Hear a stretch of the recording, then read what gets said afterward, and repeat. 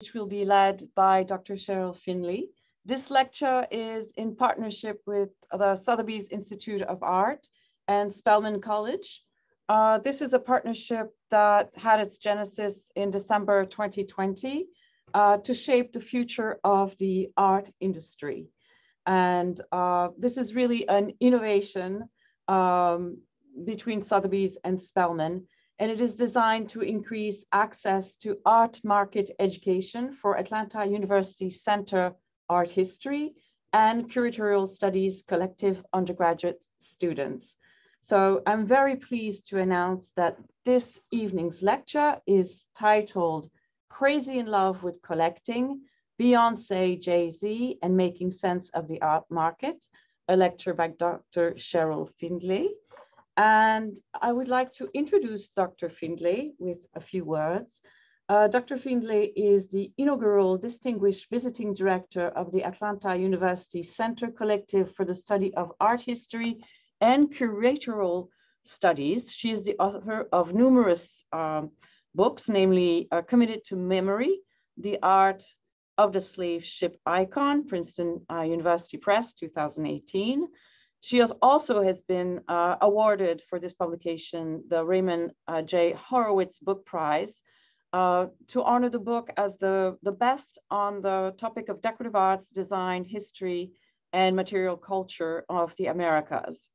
Dr. Finley's work has appeared in numerous academic and popular publications, including Aperture, NKA Journal of Contemporary African Art, American Quarterly, Art Forum, and Small Acts. She has been a co-author in numerous publications, namely My Soul Has Grown Deep, Black Art from the American South, Yale University Press, 2018. Teenie Harris, Photographer, An American Story, and Diaspora, Memory Place, David Hammons, Magdalena Campos Pons, Pamela Z, that was published by Prestel in 2008. She has also contributed to numerous catalog essays, namely on the artist and photographer Berenice Abbott, Terry Adkins, Löis Mailou Jones, Lorna Simpson, Willis Thomas, Carrie Mae Weems, and Deborah Willis. There are so many accomplishments. I'm quite humbled to be in the same webinar as Dr. Finley this evening. Her current research also examines the global art economy, focusing on the relationship among artists, museums, biennales, and migration in the book project, Black Market Inside the Art World. Her scholarly endeavors have been supported by the Ford Foundation, the Center for Advanced Study in the Visual Arts, the National Gallery of Art, the Hutchings Center for African and African American Research, Harvard University, the Alphonse Fletcher Senior Fellowship, and the American Academy of Arts and Sciences. Oh my dear, on leave from Cornell University, Dr. Finley is now Associate Professor of Art History. Dr. Finley is also a visiting professor at the Visual Identities in Art and Design Research Center at the University of Johannesburg and a member of the Advisory Committee of the Getty Research Center's African American Art History Initiative.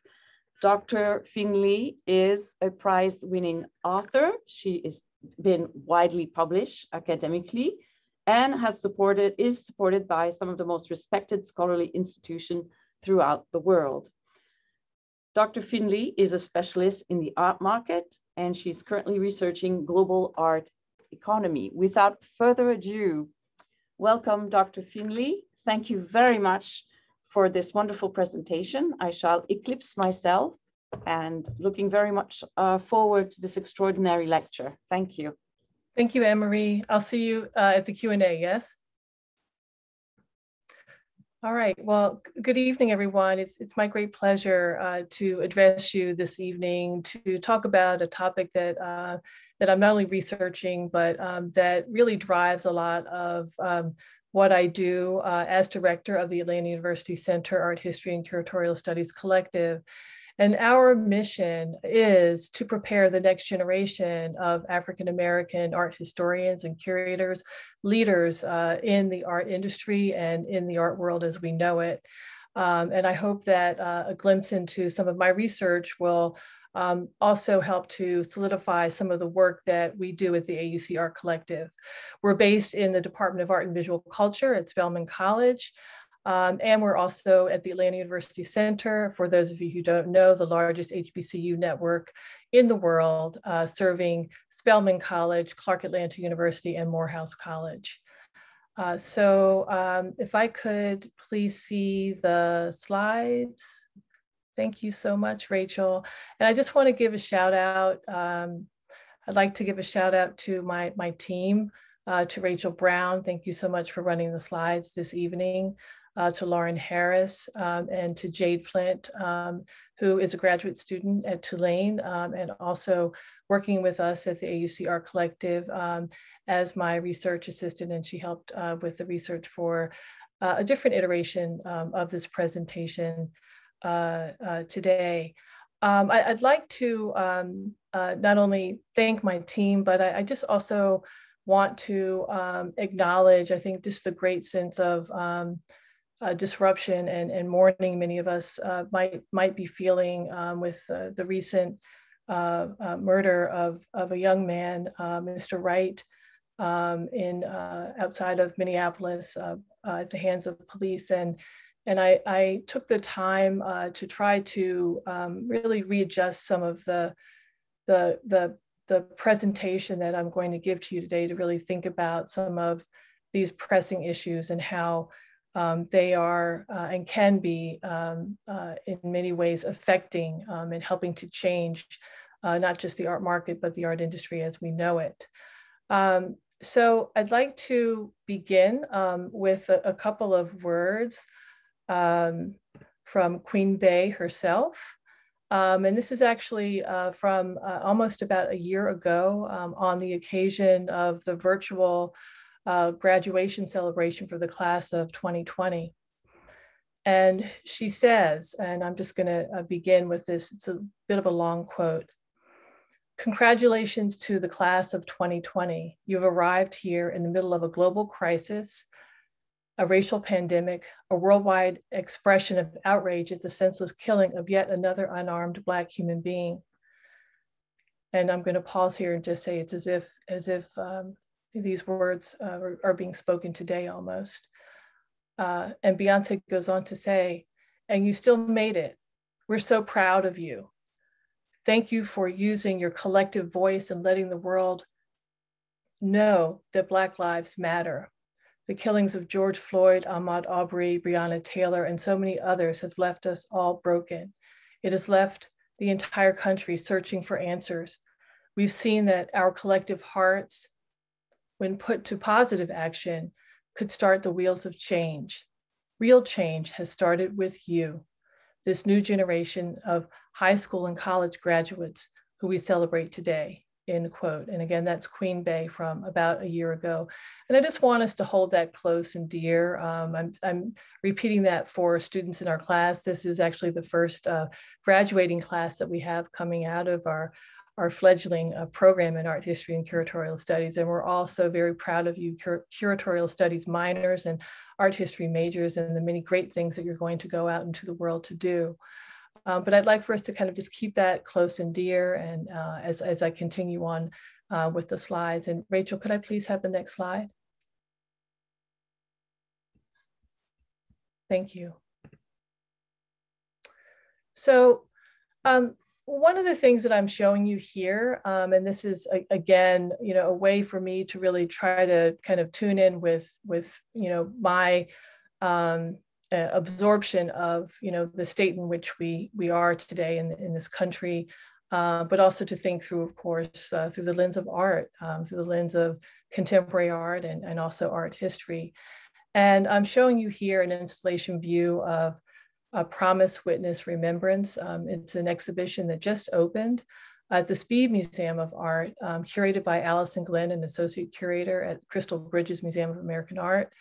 And I begin with this image because I want us to reflect not only on the power of this image of Breonna Taylor, painted, of course, by Amy Sherald, but but also the power of museums and curators who are really thinking about ways to change the script of museums, to the ways to also be in tune with communities, the communities around which they are surrounded, the ways to be active and to activate how they can use their collections also to respond to pressing issues of our times, and also to remain relevant, to make the historic collections that they have relevant, as well as contemporary works of art relevant too. Could I please have the next slide, Rachel? Thank you. So I'm showing you here an image that's probably pretty familiar to most. It's a film still from Black Panther, a film that was released by Marvel Studios in 2018, directed by Ryan Coogler. And this is a film that, as we all know and love this film for the story that it tells and for the actors that we see in it. But this scene, which was actually filmed in Atlanta at the High Museum of Art, shows Eric Stevens, who's also known as in the film as Killmonger, as he gazes at looted African art on display in this museum, which is a museum that is called in the film the Museum of Great Britain. And he's gazing here at this work of art and works of art, but really with the eye on reclaiming a work that is a vibranium artifact that is something that is very important to him and his history and his culture. And this is a way in which we can look at this gesture that takes place. I'm not going to play the video. I think we're all pretty familiar with it, and just in the essence of time. But it's a gesture that gives us a glimpse into not just his history and his story more broadly, but it situates some of the earliest surviving artworks from West Africa within the confines of an imperialist museum structure, but also within countries. And this is a scene that also really helps to imagine Black agency being taken back. And I think we all know the ending of this particular scene wherein he poisons the curator who comes to speak with him and is able to take this object with him. I show this image because when we're talking about the art market, we're talking about things like celebrity, and I would even bring in Marvel Studios and this really brilliant film to kind of think about the role of celebrity as it plays within art histories and the art market. I'd bring that into the conversation. I bring it into the conversation of, the great need to decolonize museums, historic encyclopedic museums, but even some of our more contemporary museums as well. And I wanted to talk about this too, in terms of thinking about some of the relevant sort of peripheral issues that might seem peripheral, but they really are very much a part of the history of art and part of the way that contemporary actors are really trying to, in many ways, take back, bring back, to reconsider works of art that were collected in imperial museums, in encyclopedic museums, sometimes through a colonial conquest and other nefarious means. Rachel, may I please have the next slide? Thank you. And here I'm showing you an image of a gentleman who's made the headline, not the headlines, but made the pages of many national news media, not just art news media, but also mainline media, including the New York Times. Wazulu Diambraza, who is outside of the Quai Branly Museum in Paris. And some might say, well, was he inspired by the heist that we just saw, the heist that Killmonger pulled off in Black Panther? But he's actually a Congolese activist, Wazulu Diambraza, and he's led several attempted retrievals of African art in various European museums, including the Louvre, the Musée du Quai Branly, which is shown here, and the Museum of African, Oceanic, and Amerindian Arts. throughout the latter half of 2020. He has described his actions as, quote, recuperating what is rightfully ours. And most famously, he and two fellow activists removed a Congolese funerary statue from the Africa Museum in Berg and Dal last September while live streaming on Facebook. And several minor charges have been filed and brought against the activists in Germany and in France, including their most recent sentencing in January of this year. And so there's a way in which the sort of real life representations of, Killmonger's actions in Black Panther, show that there are comparable motives that make glaringly clear that museums need to think more critically about their collections and themselves as institutions. And I would say similarly too, that, not just museums, but also collectors and also auction houses, gallerists as well. So when we talk about, the issue of the art market and what the art market or the art industry is, it's a network of a number of different concerns that are sort of overlapping. If you can imagine, a vast network, a cognitive map or any type of map that you might see, and how, there are different ways in which through different points and through points, they're intersecting roads, intersections between peoples and people who have different kinds of interests that are shared. And so in thinking about these kinds of networks and the kinds of networks that involve things like trying to take back works that have been taken from one's homeland years and years ago, we might also think about the way in which some of the contemporary celebrities have also engaged with museums like the Louvre and other museums as well.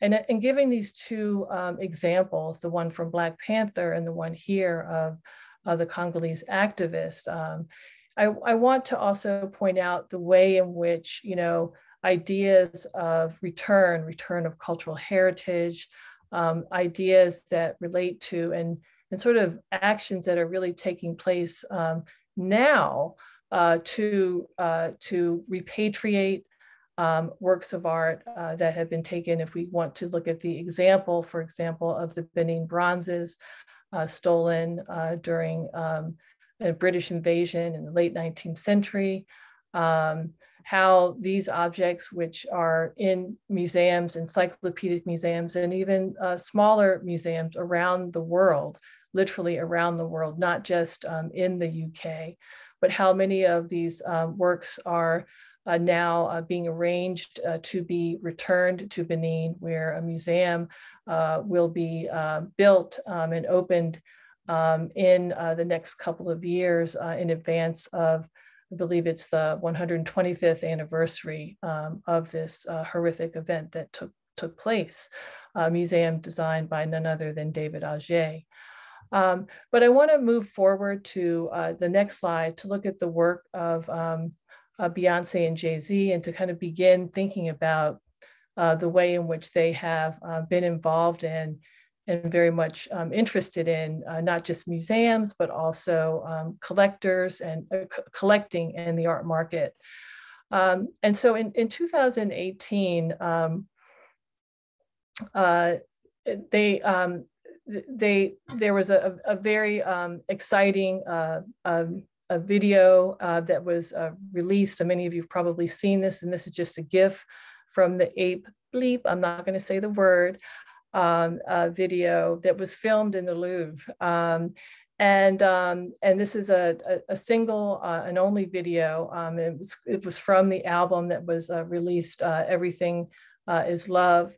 And it takes place in Paris, and each coordinated frame really tries to place and look at the Carters as they sort of reimagine different works of art, or really place, themselves and histories of relating to African-American and African history to the works of art that are in the Louvre Museum. And I think that, in looking at this video, You'll note how many of these important paintings, works of art, sculpture that are throughout the Louvre, these are works of art that they themselves as art enthusiasts and collectors have enjoyed. Of course, works such as the Mona Lisa by Da Vinci and the Coronation of Napoleon by Jacques-Louis David. These are two of the works that I think feature very prominently. Rachel, could I please have the next slide? Thank you. And this is just another GIF from the video. And so since the premiere of the video, the Louvre, which already ranked #1 as the most visited museum in the world, broke all their previous attendance records in a 25% increase in visitorship. 10.8 million in total people visited compared to the previous year of 9.7 million visitors. Actually, that was in 2012. And so it led the museum to create a special visitor guide based on the video, which was a huge success and gave the permanent collection what some people have said is a different look, but also maybe a way to reimagine itself, a way to also rebrand itself. And so this is a guide that is still in existence. It's a step-by-step guide. If you can imagine, going to an art museum and going to a major touring exhibition or retrospective that has an audio guide. And this is something that tours people through the museum so that they can sort of replay the a bleep video in their minds in front of these works of art throughout the museum. And I think it's really important to consider the impact of the work of the Carters, not just their work as collectors, but their work as celebrities, their celebrity brand, but the way that they have also always been socially conscious in care of Black people. We can see this in other images. Could I have the next slide, please, Rachel? Such as the one that I'm showing you here. On the left-hand side, you see a scene from the video. And on the right-hand side, they're visiting with their daughter, Blue Ivy, in 2014. And, again, they've gone to see this work, the David, many, many times. And as I'm sure many of you here in the Zoom this evening, you have favorite works of art that you visit in museums all the time. You kind of go back to them, you share them with your friends, with your relatives, with your children.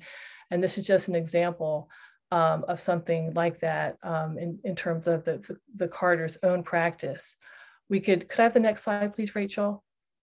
We can also see the way in which they've also been very interested too in more iconic works of art at the Louvre, and not just visiting themselves to see the works of art, but I think one of the ways that in terms of thinking about a way to go into this work on the art market through a different lens, it's actually through Beyonce's own Instagram feed that you get to see that she's posting images of herself in front of iconic works of art. And what does that mean when she does that, when she travels around the world to do that? What does it mean to those people who follow her? And how does that influence the way in which they imagine themselves as being part of an art world and also part of an art market? We can also look at, could I have the next slide, please, Rachel? Other works by Beyonce, including her very, very much discussed Grammy performance in 2017, the way in which she, calls on images and icons of African diasporic and history and culture and religious practices, and the way that she knows that, she knows her history, her culture, and also knows ways to think about performance and narrative through her knowledge of history and culture, through her knowledge of religious practices, through her knowledge of the history of art and the way that it might influence others within the music industry, but also throughout the art industry and the culture industry writ large. Could I please have the next image, Rachel? So if we look then at someone like, Jay-Z, again, looking at the other half of the pair, if you will, here I'm showing you an image from his very famous music video production, Picasso Baby, which was labeled a performance art video from 2013. This was a performance art video that he produces at Pace Galleries in New York. And here he's seen on stage with Marina Abramovic, probably one of the best known performance artists who had sort of a resurgence of her own career in about 2010 with a major retrospective of her work at the Museum of Modern Art in New York. And so the inspiration for this short performance film also stems from the work of Abramovic. And it was a shoot that, was really, really interesting in that on the day that this took place, a number of prominent artists, filmmakers, people who were writers, other rappers, and performance artists were called to Pace Galleries to participate in this performance art video and to kind of, spar with him here on the stage. So some of the people who were present include the artist Fred Wilson, Laurie Simmons, Jacoby Satterwhite, and many others, even people who were part of the art industry as we know it, prominent dealers and gallerists and others who were involved in the art industry were very much a part of this. And so to kind of think about, the role of Jay-Z, where this takes place at Pace Galleries, again, if we're talking about, a market, we can talk about museums and visitorship and how visitorship in the case of the Ape Bleep video at the Louvre really changes the face of the Louvre Museum. And we can talk about numbers there at the Louvre, that is, how visitorship was increased. But what does that mean? It's not just, for example, the cost of admission that might, put more money into the pockets of those, who help to bring great art to the city of Paris through not the pockets of the people at the museum, but into the coffers of the museum itself.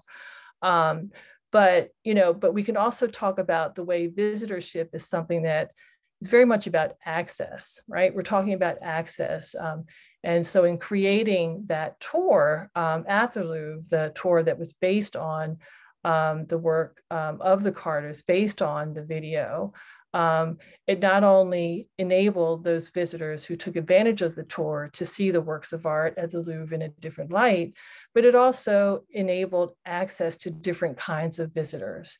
It said to different kinds of visitors, it said to other communities that may not have previously felt welcome at the Louvre or felt that there was anything there that might be of interest to them, that this was a place too, that they were not only welcome, but they could also reimagine or imagine themselves in the works of art in that collection. And so in looking at, again, back at the image that we're seeing here, which is a still from Picasso Baby, I often talk about this particular example as a way of cross-branding. That is, if you look at the title, it's a performance art video, right? And so it's a way in which Jay-Z brings his brand to Pace Galleries. And, in a sort of vice versa way, Pace Galleries also lends its brand to Jay-Z. And I think that, a lot really happened here with this video. It was very, very popular. And, it also speaks to the way in which the Carters have been for a long time, very much immersed in the contemporary art world, very much immersed in the blue chip contemporary art world as well. And how this cross-branding, in the same way that one might say their presence at the Louvre in their Ape Bleep video, brings a certain level of rebranding to the Louvre, we can say that this happens to Pace Galleries as well. And so I'm just going to show, if I could have the next slide, Rachel, a quote from Jay-Z and Picasso Baby, where he says, "I want a Picasso in my casa. No, my castle. I'm a hassa. No, I'm a beep. I'm never satisfied. Can't knock my hustle. I want a Rothko. No, I want a brothel," and so on. So these are just some of the lines to this very well-known music video, music art video. And if I could have the next slide, please. It also talks about, though, too, the way in which there are many rap artists, many contemporary music artists who often drop the names of artists. And these are mostly modern and contemporary, even Renaissance era artists. And if you see here in the work of Tahir Hemphill, who did this really amazing study where he looks at Picasso Baby through an interactive map. And this interactive map shows you how certain artists drop the name of, and I'm talking about music artists, actually drop the names of visual artists, and how frequently you see some artists' names dropped by other some visual artists' names dropped by performing artists, and how they kind of intersect.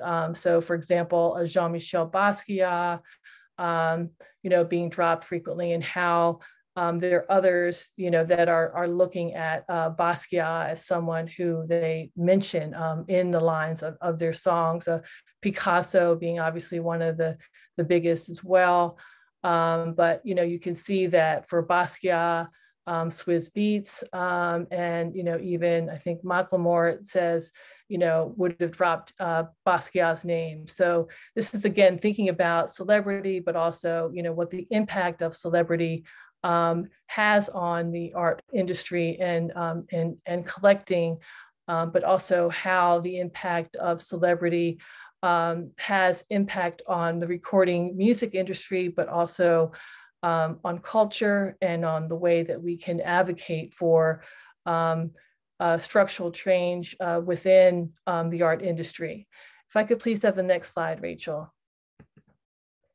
And this is just another image, and I want to show just a few more images of the Carters and in the last decade or so, and the way in which they have engaged with art at collections in the United States and abroad. And this is an image of the Carters at the Menil Foundation, or Menil Collection, excuse me, in Houston in 2016 in front of two Mark Rothko paintings. And if I could have the next slide, please, Rachel. And here we see them in 2014 at the Domino Sugar Factory at the Kara Walker exhibition entitled A Subtlety of the Marvelous Sugar Baby. It's a very long 19th century title that we have, and you can read it there.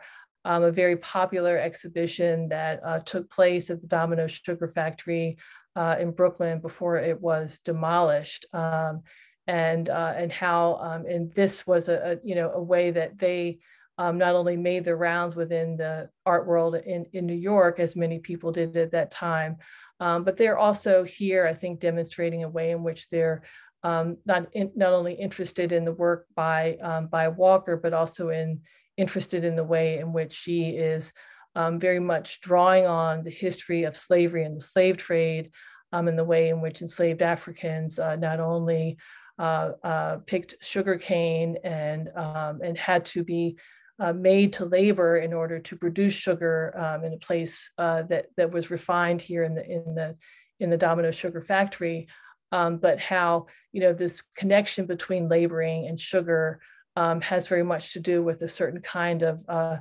lineage and racial reckoning at the turn, rather in 2014, especially at a time when this building is being demolished and taken away from the shores alongside the East River to make way for gentrification that's going to ultimately and has displaced many people of color, especially African Americans who would have lived in and around these neighborhoods. And so there's a way in which, if I could have the next slide, please. Beyoncé and Jay-Z through their work, and this is just a still from the Lemonade album from Information, have always been attuned to these issues that have plagued African Americans, have plagued us in not only in the 20th century, but also relating, again, as we saw in the last image, to our history of becoming part of a diaspora here in the United States. And so here, this is also obviously a work, that plays a huge commentary on the after effects that we still feel from the tragedy of Hurricane Katrina. There are ways that, if I could have the next slide, please, Rachel. We also see, again, this draw to famous artists of modernism, famous artists like Picasso, and a portrait here of Beyoncé next to Picasso's portrait of Françoise from 1946, a pencil on paper drawing at the Picasso Museum. This is a portrait that was taken probably on that same trip in 2014. Could I please have the next slide, Rachel? And so it's clear here too that Beyoncé and Jay-Z have also collected and very frequently and collect works by African-American artists, and also admire and visit places where African-American art is on view. We saw that in the example of the Kara Walker exhibition at the Domino Sugar Factory. We see this here with a work by Carrie James Marshall, his untitled crowning moment from 2014 that was at the David Werner Gallery in London in 2014. Again, playfully, posing in front of this image and, sort of trying to, in a sense, mimic the same posture as the figure painted by Carrie James Marshall. And I think it's interesting to see how well-versed Beyoncé is, especially, and even I would say it's not just the pose, but it's also the clothing that she wears as a way to kind of refer to the figure that is painted by Carrie James Marshall behind her. Rachel, could I have the next slide, please? And so here I'm showing you an image of Carrie James Marshall's pastimes from 1967 and the sale that took place at Sotheby's Contemporary Art auction. It was an evening auction sale in 2018. And I thought that this would be a good way to transition to just think about some of the numbers, the dollars and cents, and the places where works of art are being sold, and the kinds of history that certain artists and auction houses themselves are making in the sale of African-American and contemporary African art as well. And so I just want to read a quote. This is Andrew Massad, who's the deputy chairman in the post-war and contemporary art department at the International Auction House Christie's. He discussed the price history of the artist Carrie James Marshall in paintings. And he said in 2006, 2007, we began selling Carrie James Marshall's paintings at auction. It was a very narrow audience, he says, but very loyal, and prices were in the $50,000 to $100,000 range. And end quote. In November 2007, a large work sold for $541,000. That opened the eyes of people who hadn't been looking, said Massad. Then the same piece came back on the auction block in 2014, selling for over $1 million. By 2017, a painting only 2 years old went for more than $5 million, well above its high estimate of $1.5 million. Rachel, could I have the next slide, please? And so in 2018, we see that Marshall's pastimes sold for a record $21.1 million. And this was a record at the time for a work by a living African-American artist. Also, I think it's important to note, if those of you who are in our Zoom webinar this evening don't know, but the hip hop mogul Sean Diddy Combs purchased this painting at this record figure.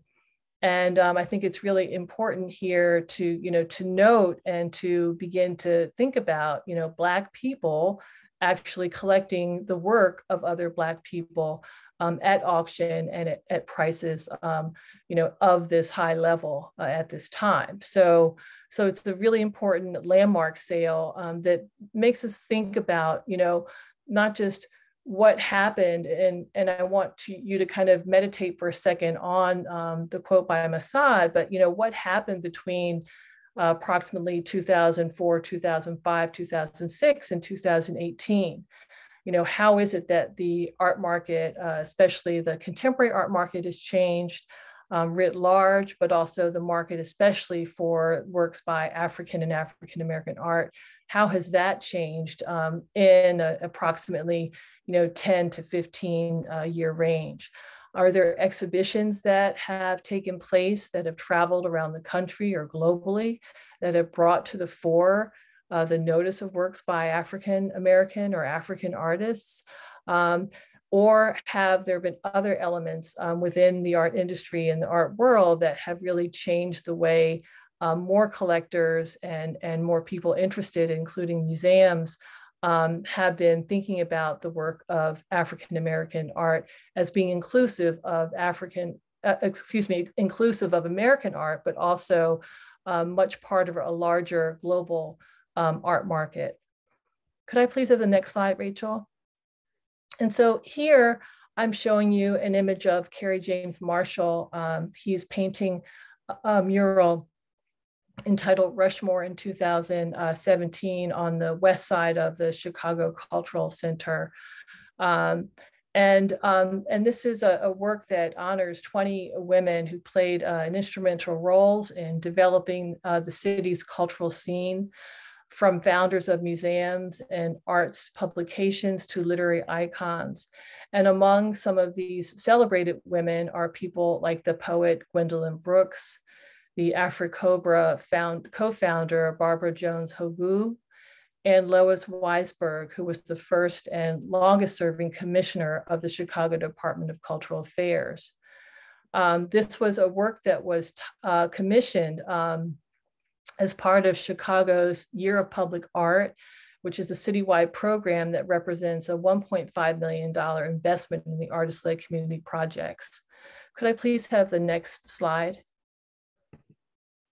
And again, to think about Marshall's work, there's another example that I wanted to share, and this is kind of, again, looking at not just the period from approximately 2004, 5, 6 to 2018, when we see the record sale of Marshall's pastime at Sotheby's, but also looking at how at a certain point, sometimes it's museums, and in this case here it was the city of Chicago that decided at one point to have a plan to auction and deaccession a work by Carrie James Marshall. This is called Knowledge and Wonder from 1995. This is the image I'm showing you now.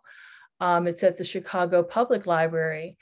And after this was publicized and widespread criticism arose, they decided against this tactic. And this was something that they were planning to do as the market for Marshall's work began to, be very clearly on the rise. So this would have been around 2018 after that very famous sale. Marshall, Carrie James Marshall himself said, that it was the right decision, obviously, for them not to sell that work. If you can imagine a beautiful painting, that's in a place of knowledge that, has the title itself, Knowledge and Wonder, in, a library to be taken off of the walls to be sold, who knows, probably to a private collector. Carrie James Marshall goes on to say, that the proposed sale seemed like a way of exploiting the works of artists in the city for short-term gain in a really short-sighted kind of way, he says. it certainly would make one believe there's no reason to do anything because you have some kind of civic pride as a citizen. And so that painting was withdrawn from the November 15th auction that was to take place at Christie's.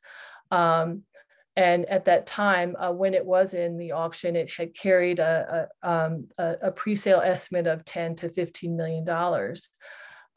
And the library itself, rather the city of Chicago, only paid at the time of purchase $10,000 for this 10 by 23 foot long painting.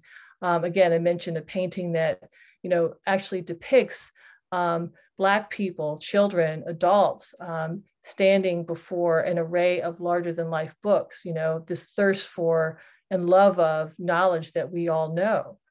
And so the other important point about this is, again, to really think about the ways in which there's so many connections that you have between city and local governments, between artists, between auction houses, as part of, an art market.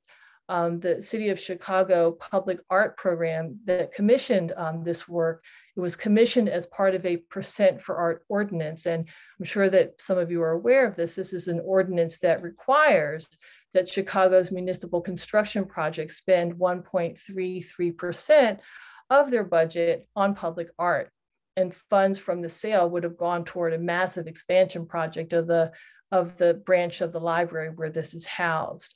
So this did not happen, but I just wanted to sort of give an example of how at certain times, when an artist like Marshall and others all of a sudden take off at auction, sometimes there are people who are trying to, I think for, on the one hand, the idea of renovating and expanding the library, that was a good thing, but to sell this work, which is all about, knowledge, would have, I think, really been a great loss for the library itself.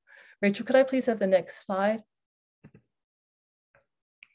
And then I just wanted to share another work that, is a pretty prominent work that really made us think more about the work of Jean-Michel Basquiat. And this is a work that was sold in 2017, his untitled work here, and it sold for over $110 million. And it's the type of thing where, this breathtaking sales price was, the most expensive work ever sold at auction by any American, regardless of race, regardless of background. And this is, again, Basquiat's work. So to think about, the way in which works like this come up for sale at auction, but also who's collecting and who's buying. But I want to get back to Beyoncé and Jay-Z for just 1 second. Could I have the next slide, please?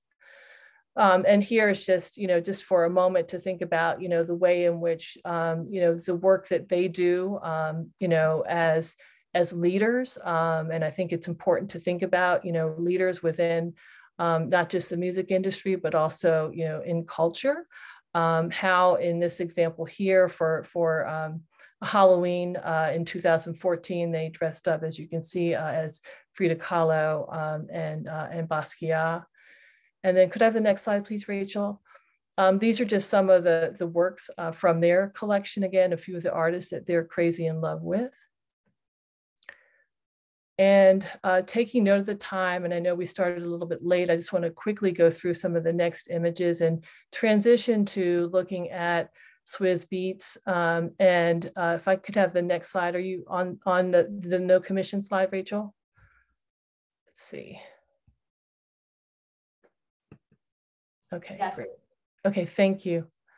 Just to think about, again, another pair, another couple that, happens to, come from the music industry as well, that, is very much involved in the art industry, supporting artists of color, and also supporting other causes that are leading to social change. Artists who, like Beyoncé, Swizz Beatz is very active on Instagram, and often when he posts a work of art or an artist that he favors, especially works of art by up and coming artists, artists that he himself happens to stumble upon, how many people quickly follow his lead, literally, and begin to collect these artists. He's known especially with Alicia Keys for the No Commission exhibition that takes place, especially at Art Basel Miami, and how this is a way in which, you know, artists can sell their works, artists who might be up and coming and new on the scene, without having to deal with the types of commissions that they might normally have to deal with in terms of working with dealers and galleries. And he's also someone, for those of you who I'm sure have probably already seen the recent 2021 HBO documentary, Black Art in the Absence of Light. He's someone who's pretty heavily featured in that documentary, especially his Dean collection. And he, you know, in the documentary talks about, you know, why he began the collection. And he says it's, quote, an imagination museum for his children. So his impetus together with Alicia Keys was a way to begin collecting as an example for his children. And I think, again, to highlight the importance of the Black family, we see that with Beyoncé and Jay-Z as well. When we see them in Paris or in New York, you know, taking Blue Ivy with them to these exhibitions, or even dressing up with her for, you know, for Halloween. And so his collection too is very much paired with activism in the way that he curates at Art Basel Miami in No Commission, and also where, you know, they are also frequently posting and tagging Black artists that he likes to promote, as I said earlier. Could I please have the next slide, Rachel? They've been supporters, of course, of the work of Kehinde Wiley. And here they are posing in front of Passing Posing Annunciation in 2005. And also Swiss Beats, or Dean, also talks about the work of Gordon Parks. And here there's an image on the left of him at an exhibition of the collection, of the Dean collection, but also on the right, an image by Gordon Parks, his probably most famous work, American Gothic, from the Farm Security Administration in 1942. And so he prides himself as having, you know, one of the largest private collections of the work of Gordon Parks, and also the importance of, I think, not just collecting that work, but also showing that work in an educational setting. Again, thinking about the relationship between educating his own children with his collection, but also showing it in an educational setting. Could I have the next slide, please? I want to transition quickly just to talk about a couple of contemporary artists who are in a section of the book that's on foundations and the kinds of foundations that we as Black people can build for ourselves and for our communities. And here I'm showing you an image of the contemporary artist Titus Kaphar at a press tour of Next Haven, which he built in New Haven, where he studied at the Yale School of Art, a community-based center for up-and-coming artists that includes 19 professional studio spaces and shared co-working spaces, a black box theater, and also a world-class art gallery. And could I have the next slide, please? And the other thing I just wanted to share is, and if you haven't seen this TED Talk by Kaphar, I highly recommend it. It was from 2017, in which he shows us shifting the gaze and you know, talks about how important it is to shift the gaze, especially in some of these you know, 18th and 19th century paintings and you know, European paintings that would have showed enslaved Africans as part of a painting, but really not shown them sort of their due in terms of having one's gaze focus upon them. And this is a really important way to really not just think about painting, but also to really think about, what's in your purview, what's in your cognitive map, what do you see, what don't you see, how do you see people within the works of art if we're talking about something figurative, but also if we want to talk about shifting the gaze, I would apply that especially to, the art industry, especially to, the world of museums as well, as we shift the gaze to think about, who are our patrons, what are our collections, what's important to put on view and collect and so on. Could I please have the next slide? Another artist who's doing really important work and has been since 2007 is Carrie Mae Weems in her community engagement project entitled Social Studies 101. And this is a project that has been going on for since 2007, where she's really interested in doing a number of different works and working with people collectively, to think about how we might envision a different type of world. And so the center features a program, Social Studies 101, Institute of Sound and Style, which is for 15 to 21-year-old people who work during the summertime, and they introduce them to different career paths for art professionals. And this is just an example here in this slide of a project that's a public art program and campaign to promote wearing masks for COVID safety and to encourage people during the pandemic. So on the one hand, the example of Kafar is actually a brick and mortar space that provides studio space and other kinds of space in the work of Carrie Mae Weems. It's as if she goes from one community to the next with social studies, and it's a different idea and a different approach. Could I please have the next slide, Rachel? Another example here is Art Plus Practice, which was conceived and founded by artist Mark Bradford and philanthropist and collector Eileen Harris Norton and social activist Alan DeCastro. It's been operating since 2015. It's in Leimert Park, a traditionally African-American neighborhood in LA. And it really supports not just the arts with new exhibitions, but it also supports the community and including providing access to not only the programs that they run, but also to exhibitions, access as well to things like career planning and other things. So it's not just an art exhibition space for contemporary art, but it's also a space for the way that you might think about planning your own career.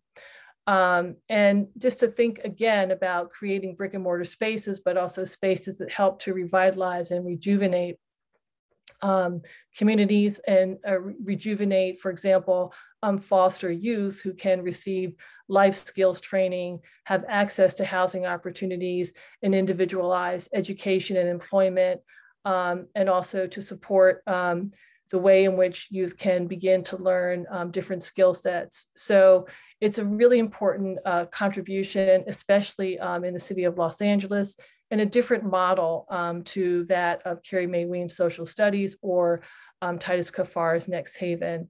And this is just another example of showing you the artists in LA with the Astor Gates, Mark Bradford and Rick Lowe. And Rick Lowe is someone whose project row houses in Houston is another really important model to think of, as is Project Rebuild, which is the Astor Gates's way of sort of giving back to the community in the city of Chicago. Rachel, could I have the next slide, please?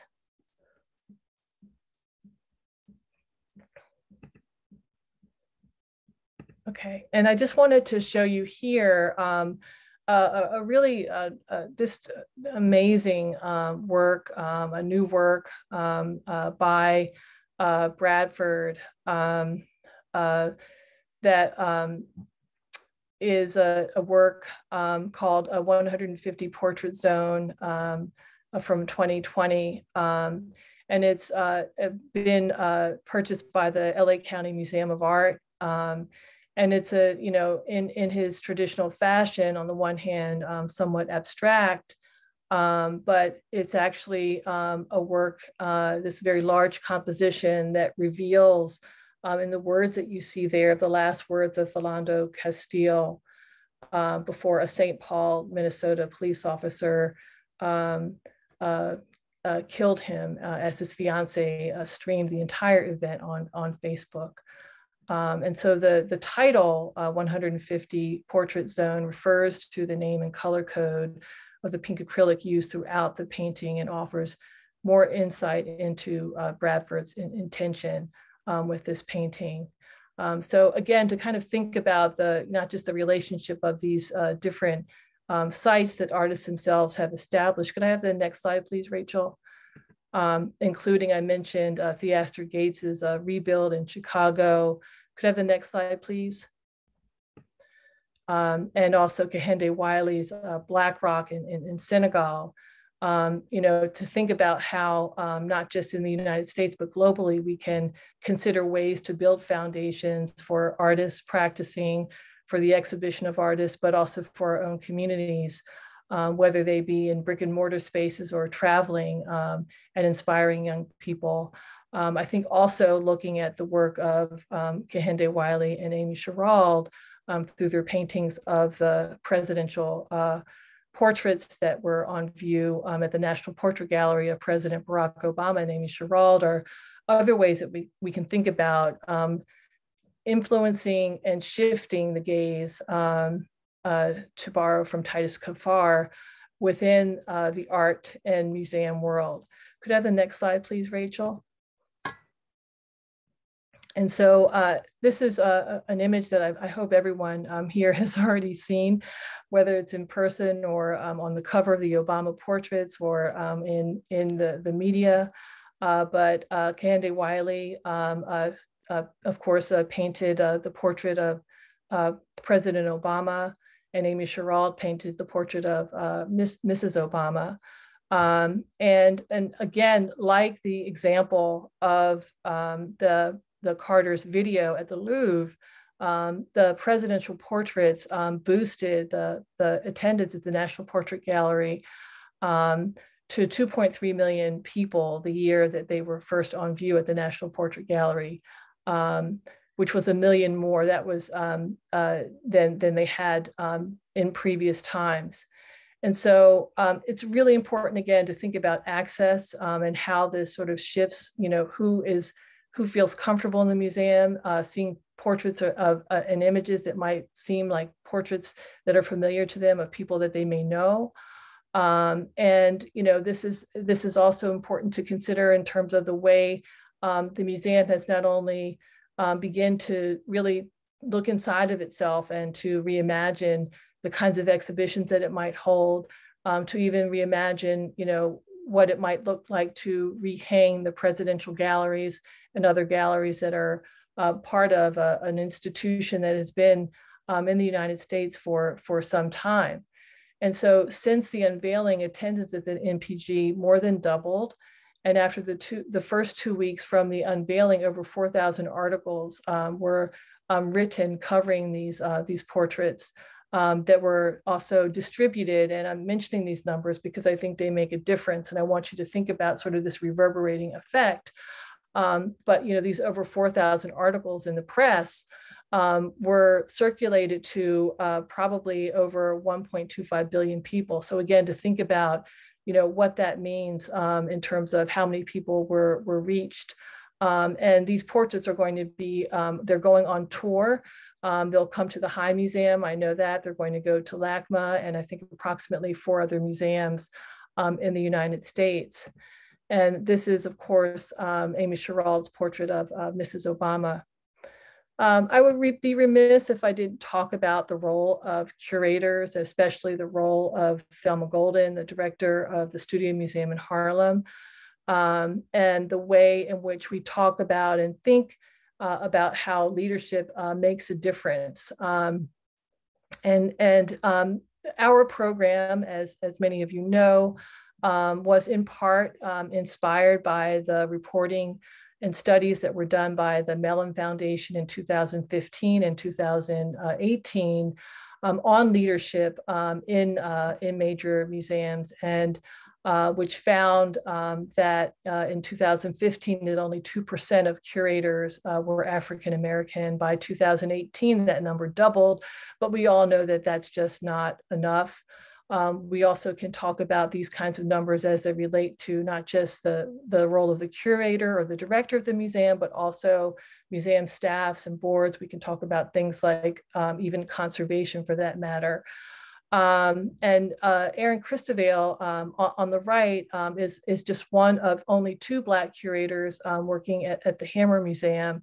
Christovale has been quoted as saying that, mentorship is a start. That is, if you have someone, and our program prides itself in really mentoring our students, that you have a mentor, that's one of the ways that you can continue to not only learn about your field, but also have access to opportunities that your mentor or sponsor will share with you.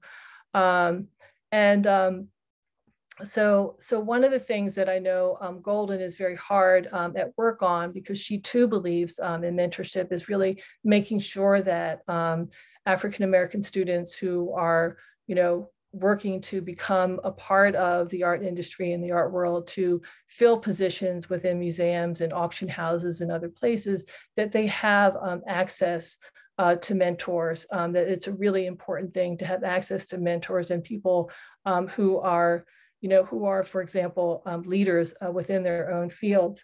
And another point that I just wanted to make statistics wise, is that a 2017 survey that was done by the Association of Art Museums also found that 0.3% of museum board members in the US are white. And so I know that in the last year and a half, there have been a number of different initiatives, especially during this time that we've all been kind of living in and out of our Zoom boxes, and ways that many people who are in leadership positions have come together, whether these are African Americans who serve on museum boards, to say that we need to build an alliance of ourselves, whether it's an alliance of African American museum directors, or an alliance of African American gallery and dealer, gallery workers and people who are working in the commercial art world. These kinds of alliances are the kinds of alliances that build networks for not just our students, but for other people who are working in the art industry, to support one another and to mentor one another. Could I have the next slide, please, Rachel?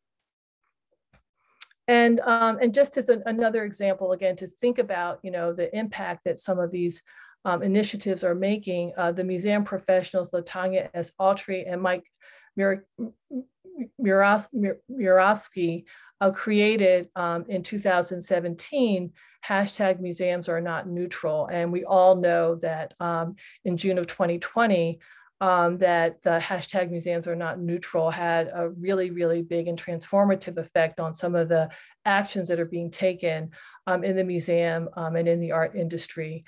And these are some of the questions that were being asked here. What percentage of Black art do you have in your collection?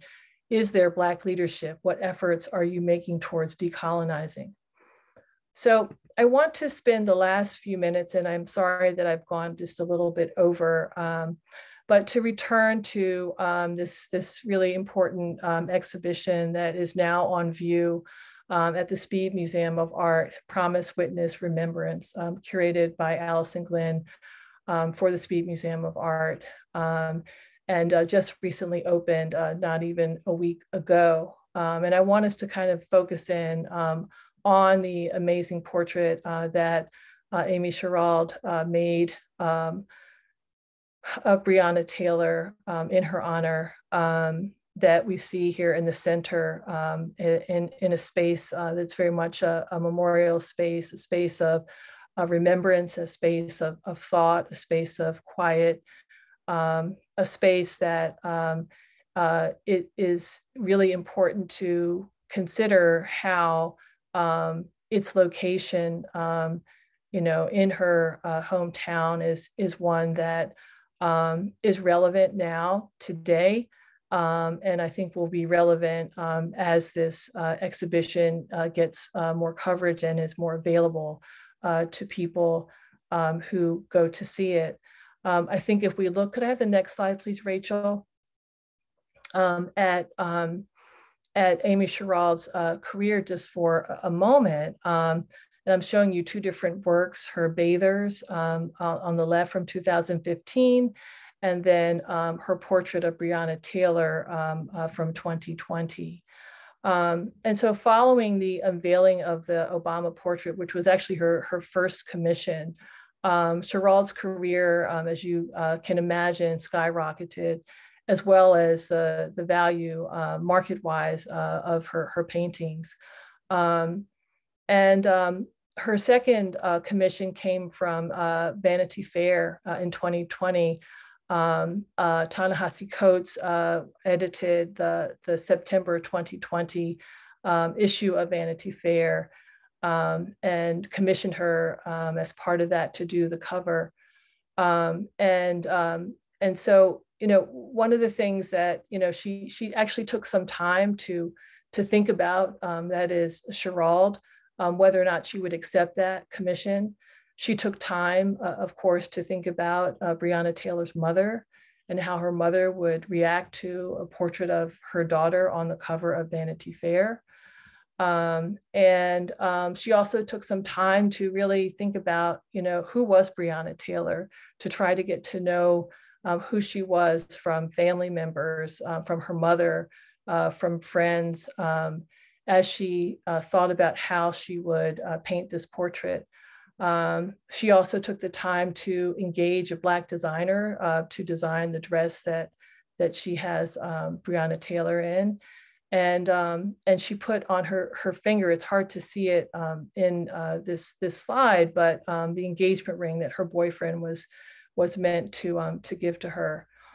And Sherald has been quoted as saying that she believes that this painting is her contribution to, quote, the moment and activism, end quote. And she also, again, cites the issue editor, Ta-Nehisi Coates, as, quote, the only reason she accepted the commission.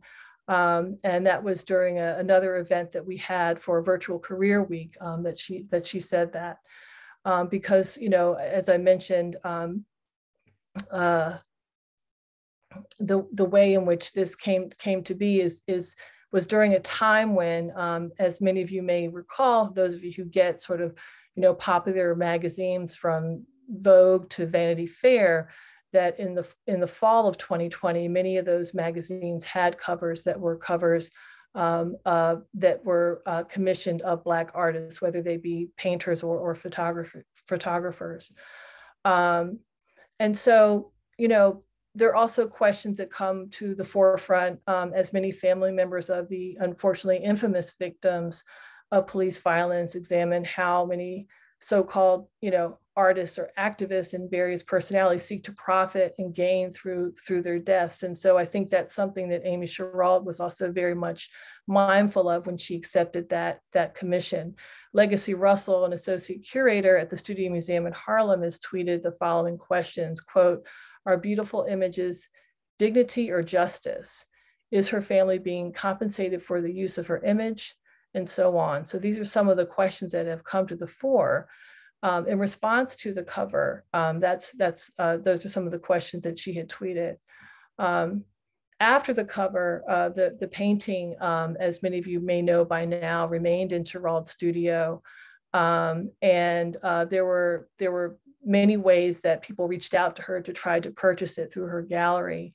A number of museums and so on tried to reach out to her to purchase it. And she said that, this is Cheryl speaking now, that she had to take herself and her career out of the equation and solely think about Ms. Palmer, that is Breonna Taylor's mother. And so, she was aware of this, of this difficulty of a portrait like this. And the painting ultimately was sold jointly to the National Museum of African American History and Culture in Washington and the Speed Museum, respectively, for $1 million. And Cheryl plans for the proceeds for from the sale of this painting to go to a program that will benefit students. But she was also someone who thought, this is Cheryl again, who was really trying to rely on people that she was connected to and thinking about where this painting will be placed. Again, another really important facet of when we think about the art industry and we think about collecting, the difference between collecting something that is going to be on public view in an educational institution versus something that might be in a private collection. Cheryl was very clear that she wanted this painting to have access to people, and also that it would be something that would be close to the family of Breonna Taylor. The painting was purchased with funds that were given by the Ford Foundation, Darren Walker in charge, and also the Hearthland Foundation, which is a foundation that's headed by Kate Capshaw, who's a friend of Amy Sherald and also the husband of Steven Spielberg. And the proceeds, again, are going to assist students in social justice with scholarships. So students who are interested in studying social justice in scholarships. So, I just, again, I think it's important to think about the history of this painting coming into being, but also to think about it in relationship to her other works, for example, The Bathers, which you see here in comparison.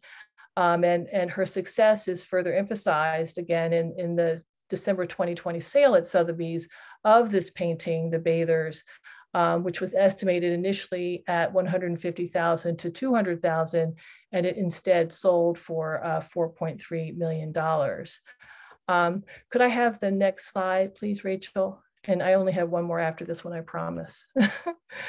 So again, I just wanted to show you an installation shot from her exhibition that's on view at the Speed Museum. It's not a large show. There are approximately 30 works, and this is a room wherein you see a work by Hank Willis Thomas to the right, and a work in front of We the People by Nari Ward.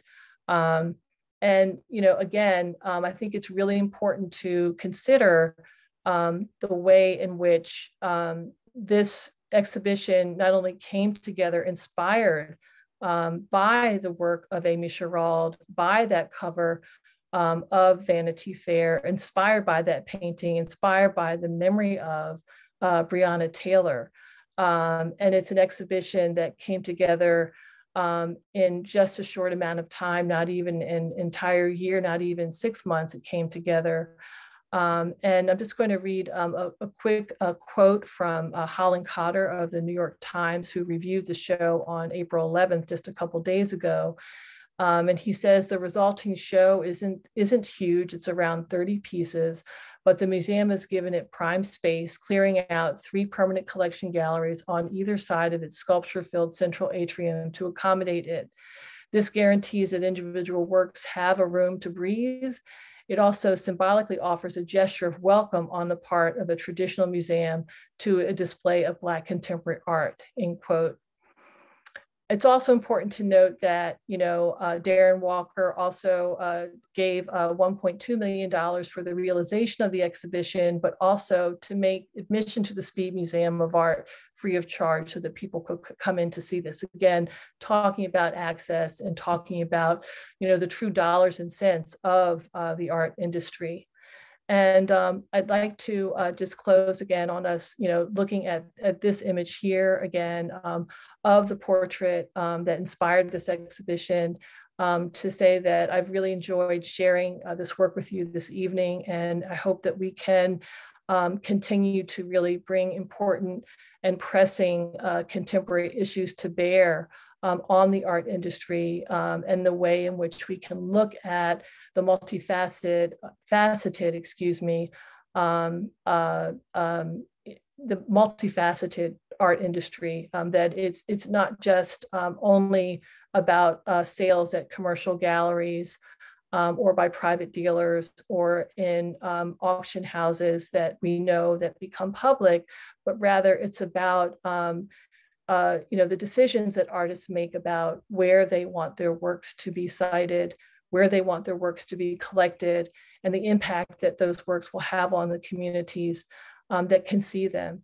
It's about who has access to museums, who has access to galleries, who has access to be able to see and learn from this work, and who has access to be able to be part of the art industry and the art world writ large.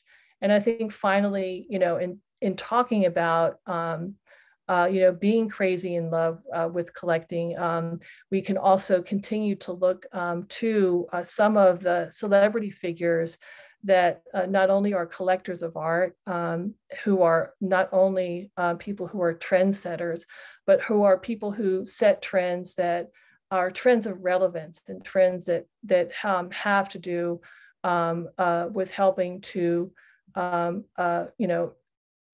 mend the wounds of structural racism and mend those wounds, especially in the way that we interact in and around the art world and the art industry.